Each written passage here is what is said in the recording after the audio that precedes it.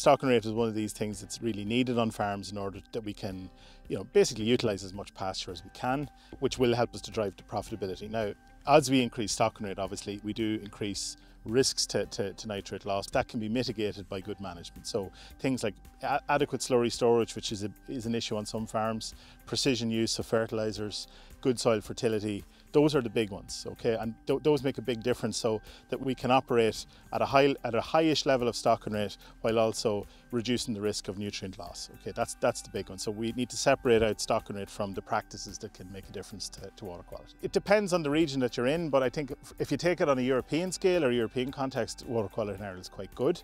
There's obviously parts of the country that have issues they're at moderate level or maybe lower than that, but we do have quite a number of water bodies that are at a high level.